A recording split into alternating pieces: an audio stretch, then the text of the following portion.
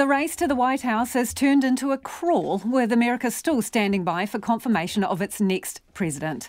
The vital states of Wisconsin, Michigan, Pennsylvania and Arizona are hanging on razor-thin margins, with the clouds of legal action gathering.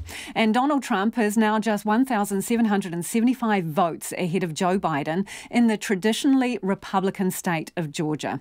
But arguably, the speeches today from the two presidential hopefuls drew a thundering contrast between the pair.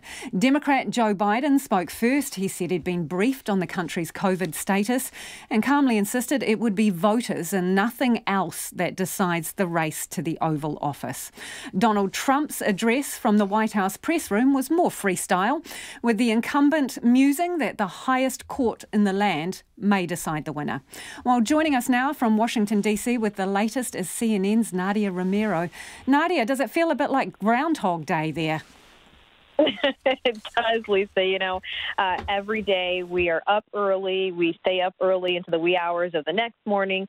You try to go to sleep for a little bit, and then when you wake up, it seems like everything has changed, but then everything is the same. We are still watching the same 5 or so states as those. You're starting to see the lead changing in much slimmer margins, whether we're talking about Georgia or Pennsylvania, or in Nevada and Arizona. We're losing you a tiny bit, Nadia. We'll see how we go, and if it's bad, we'll try and get you back. But can you bring us up to date with those states that you're talking about, the ones that you're eyeballing constantly? Yeah, you mentioned Georgia, and this is a traditionally red state that hasn't been blue since 1992, with helping to elect President Bill Clinton. And so this is a state where Democrats and really Black Democrats have been working to mobilize the vote. And you're seeing a change in Fulton County, which is where Atlanta is, where the Summer Olympics happened years ago. And that is a county that is known as Black Hollywood. That's where you'll find Black doctors and lawyers and athletes and entertainers in what is also called the New York City of the South. And so it's that area where we saw a lot of those absentee ballots come in, very, very, very blue areas, counties, and that's why you're seeing President Trump's lead narrow. So right now we have about 99% of our precincts reporting. President Donald Trump is up by about 2,000 votes, statistically a tie at 49.4%, and there are about 16,000 absentee ballots still out. And that doesn't also, we still have to include provisional ballots and military ballots from our service and women overseas. So that was too close to call. If the Democrats are able to pull off Georgia, it would not only give Joe Biden the presidency, it would be an emotional move for Black Americans who have been fighting for the right to vote, and Georgia has been at the forefront of that. That is the state where Dr. Martin Luther King Jr. hailed, and that's where Congressman John Lewis was a congressman in Georgia, and he just passed away. And so that would be a big moment for Black Americans and the right to vote and being a part of this democratic process. When we look in Pennsylvania, Pennsylvania is a state where we have several lawsuits by the Trump campaign, and the president's lead is narrowing there. He's up right now by about 30,000 votes, and only 95% of all the precincts are reporting right now. If you go to Arizona, Nevada, it's a slightly different story where Joe Biden is up and the president is gaining as absentee ballots are coming back from red or Republican areas.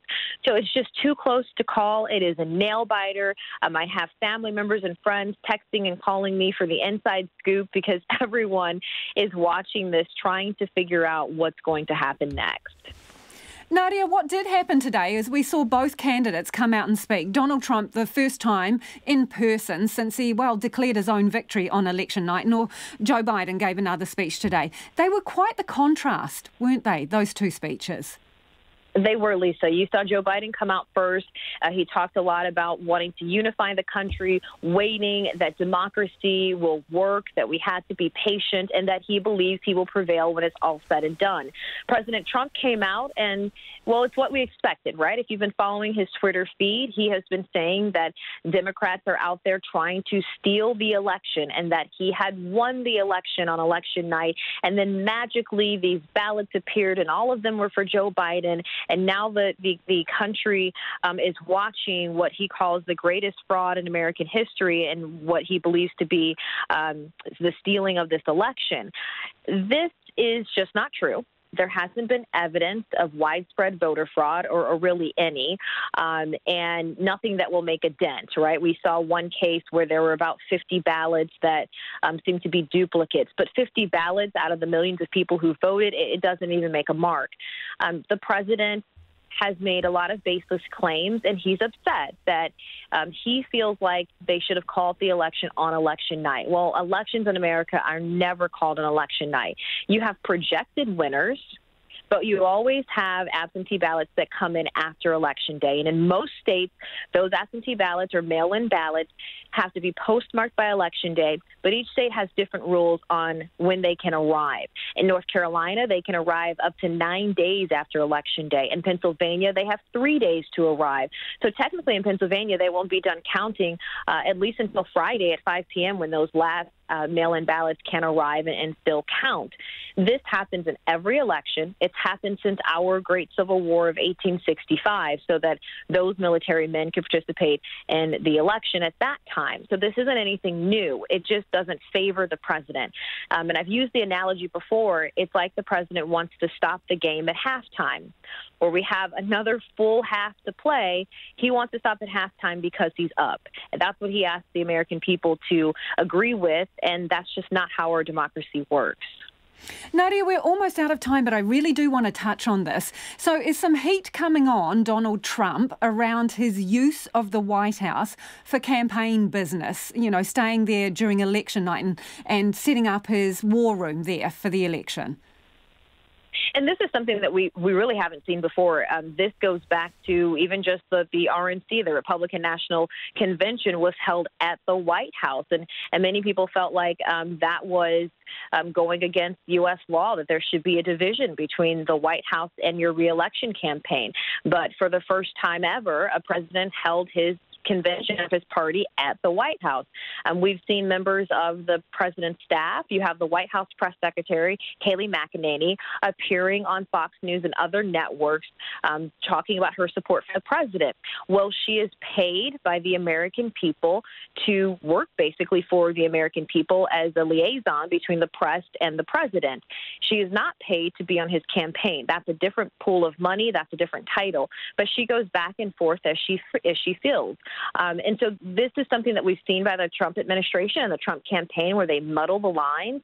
And it's really a way for the president to have the taxpayers or the American people pay for things that his campaign should be paying for, or all other presidents have usually had that division.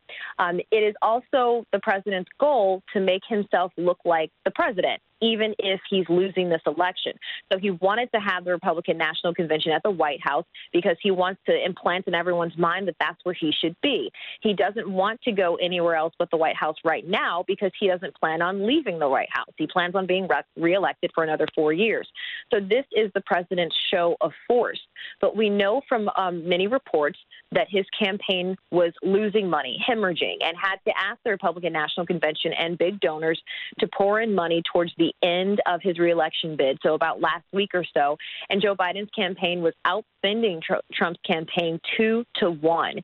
Now he's facing all of these legal actions that he himself is putting up, lawsuits in several different states. And I just want to throw out this number here quickly, $3.5 million. That's how much it costs to do a recount in Wisconsin in 2016. The president is flirting with the idea of doing recounts in several states. He has lawsuits in several states, some all the way going up to our highest court of the land, the Supreme Court of the United States. That will cost him millions and millions of dollars. Lisa? Great to talk to you. Thanks so much for joining us. That is Nadia Romero from CNN, who is in Washington, D.C., waiting as the numbers roll in very slowly.